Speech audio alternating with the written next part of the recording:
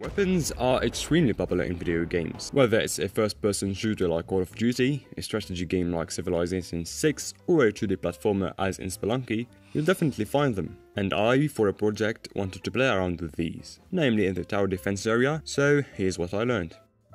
You know, guns come in a plethora of shapes and sizes. There are the swift, the slow, the silent, the odd, the ancient, the special, just to name a few. They are all distinct and unique, having their own set of abilities, power-ups and style. For this one I went with sci-fi, not only because it has good aesthetic, but also because it allows for a lot of creativity. There are no limits, thus endless options. So, I went down a rabbit hole of code and ended up with these 3 different guns shooting at some random targets passing by. The first is a machine gun that fires 2 bullets per second with poor accuracy. The second is a bit slower, shooting almost a single bullet every 1.5 seconds, but is quite good at targeting. And the third, well, a laser beam. That's the fastest of them all, but definitely not the strongest.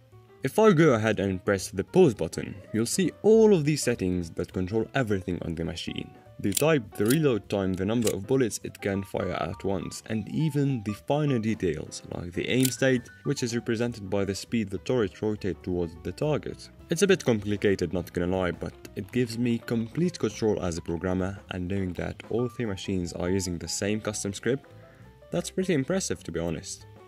Now, to keep things interesting, I won't go into too much detail about the code part of things, but in general, if your target is in range, the game object will detect it, latch onto it and shoot until it's out of sight again.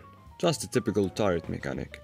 All of this is handled by Raycasts, a performance-friendly design that is also in charge of this entire 3D world projection in the first place. So rather than sprinkling thousands of bullets into the memory, we simply check for a hit, deal damage, and then in a smart sneaky way, cover it up with particles, barrel flash, screen shake, and the impact effect that I think rewards the player in some way.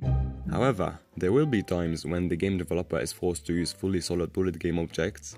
So just out of curiosity, I made this sci-fi cannon, which is obviously using another script that spawns a big fat projectile. And here it's actually recommended by Unity to use just that to move things instead of transforms, for some performance reasons as well.